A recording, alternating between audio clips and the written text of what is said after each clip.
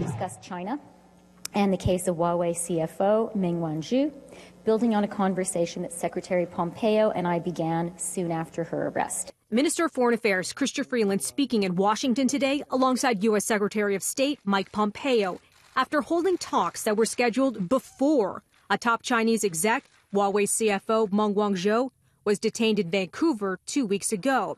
But her arrest at the request of the U.S. on suspicion of breaking sanctions with Iran, along with mounting diplomatic tensions, were in sharp focus today.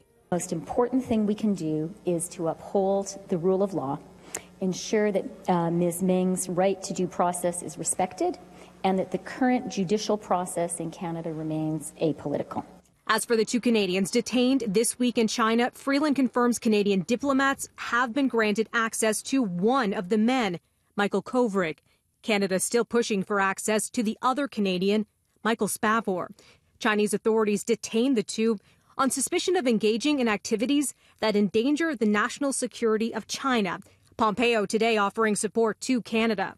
The unlawful detention of two Canadian citizens is unacceptable. They ought to be returned. The United States has stood for that, whether they're our citizens or citizens of other countries. We ask all nations of the world to treat other citizens properly, and the detention of these two Canadian citizens in China ought to end. But the message from the U.S., in particular about Meng, is being complicated by Donald Trump. Earlier this week, the U.S. president said he would intervene in the arrest of Huawei CFO if it would help him secure a trade deal with China. Today, Trump tweeting about China, posting in part, "They have just suspended U.S. tariff hikes. U.S. is doing very well. China wants to make a big and very comprehensive deal. It could happen, and rather soon." A firm message from Justin Trudeau this morning when the Prime Minister was asked about the two detained Canadians during an interview on Breakfast Television this morning.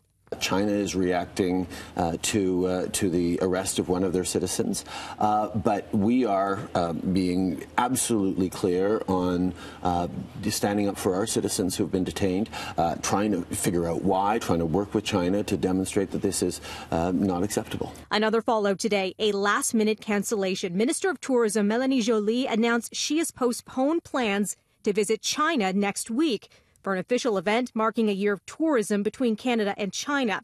Chinese officials said to have agreed to the decision as well. And amid tensions between the two countries and calls in China to boycott Canada Goose, that company now delaying the opening of its new flagship store in Beijing.